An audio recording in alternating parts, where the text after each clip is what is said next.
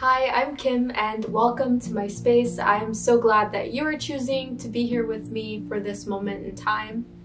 This is a spoken word poem about my first year of college.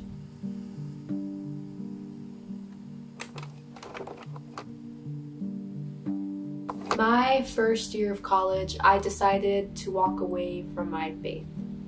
It was as if I lived in a world without God.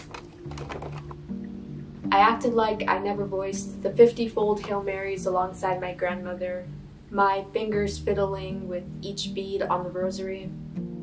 I acted like the verses underlined in my Bible never echoed in my mind from time to time. I acted like the countless prayers held by the four walls of my bedroom were never spoken. And instead of finding solace in scribbling the most intimate prayers on my heart, I rolled out a sleeping bag to lay under the darkness of all of my miseries. Instead of surrendering all of my problems to the Most High, I bundled all of my life's problems into a keepsake box, clung them close, gripping onto all of the memories that replayed consistently. Facing microaggressions for the first time. Add some weight into your keepsake box. Label it my first year. Feeling like you're not good enough in any of your classes. Add more weight in. Not knowing what to major in, what to do for the next 4 years of your life. Add more weight in. Family member fell ill in the hospital and you didn't expect it? Let's add more weight to your keepsake box. Failed your first class ever? Add more weight in.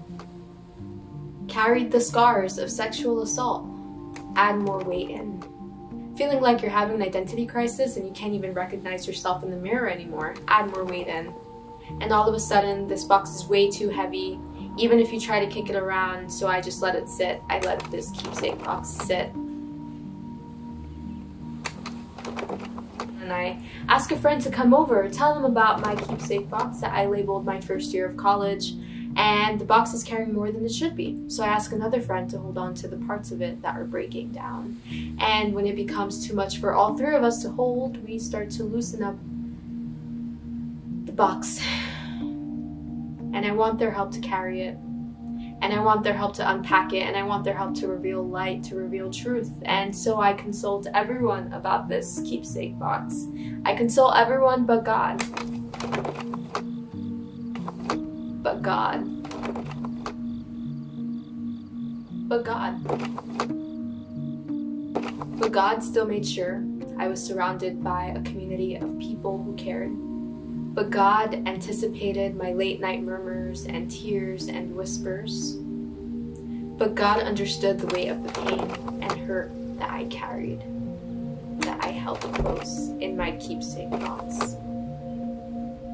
And I'm still learning who this God is, and I'm still learning to find my peace and security in Him, and I'm still learning how to consult Him, how to include Him, how to worship Him, how to surrender everything in my keepsake box to Him.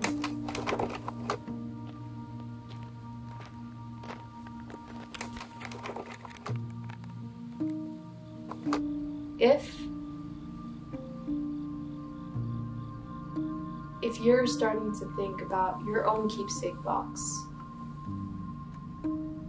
and all of the things that you're carrying, are you ready to surrender it to?